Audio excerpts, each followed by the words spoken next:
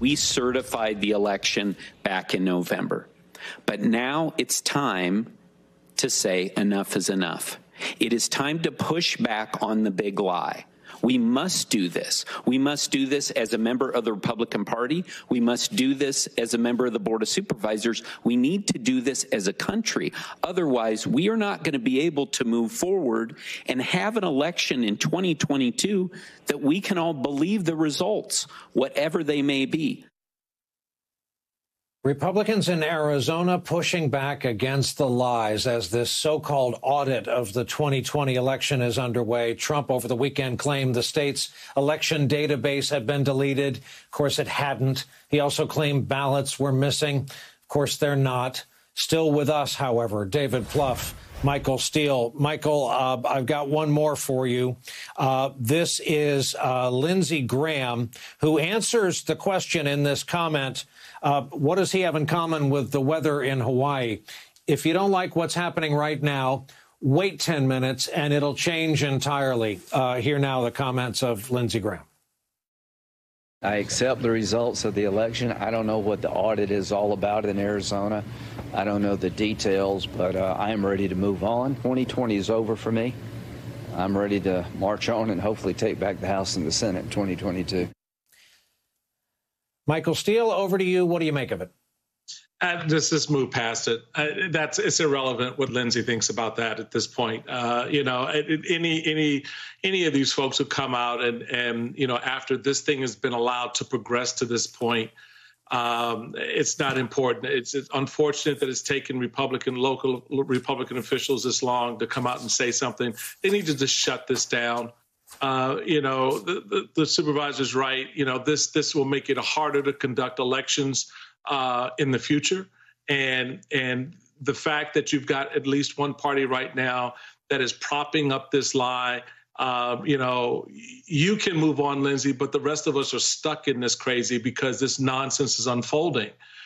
You can move on, but we've got, 47 states that are changing the very laws that will impact how people vote, where they vote, when they vote. I don't have time for that. I don't have time to dignify with responses to people who don't give a damn in the first place. You can shut this down just as easily as it started. Call Trump the liar he is. Tell him to go off into that great sunset at Mar-a-Lago. Let's rebuild this Republican Party, make it worth something to be competitive so I can go up against David Plouffe and have a real debate about health care and the environmental policy, as opposed to silly crap like this in Arizona that everybody knows is just dumb. Or a debate about abortion, which brings me to my next question to you, David, and that is, in your party, which is sometimes famous for blue-on-blue attacks and eating its own young, might the prospect of a decision a year from tonight on a landmark abortion case be a galvanizing issue for 2022 turnout in the midterms for Democrats? Well, Brian, the bigger issue there, of course, if the court were to render a verdict that would threaten Roe v. Wade, what that means for tens of millions of women around the country from healthcare is catastrophic. But yeah, I mean, I think it turns what may seem like a notional threat into reality. The fact that the case is even being heard, I think, can galvanize people. Obviously, if there's a negative decision, it may create a movement that lasts decades.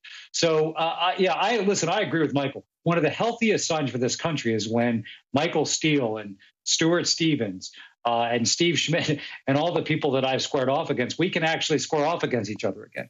Right now, we all have to be in this alliance of democracy versus autocracy. And listen, what's happening in Arizona, I agree with Michael. The truth is Lynn Cheney paid a price for it. Liz Cheney. But if more people did what the folks in Arizona did, they will find that the sun comes out. You can move on from Trump. I don't expect that, because here's what you're going to see, Brian. Next year, in most competitive House races, in most competitive Senate races, not all of them, there'll be some Republicans who say, I will respect the voters' decision. But I think a lot of them are going to feel they have to say what Trump did in their own place, which is, if I don't win, the election must not be legitimate. There must be fraud. And so just as we were dealing with the after effects of that still today, much less in the hours and weeks after the presidential election, we could have that casting a huge shadow of the battle for the House and Senate. And so that's the test. Are we ever going to get to the point where those candidates say, whoever wins, wins, and I will concede if I'm not that person? Right now, that's not going to be the case. My thanks to these two gentlemen for this conversation, which we will have again and again. David Plouffe, Michael Steele, thank you both for coming.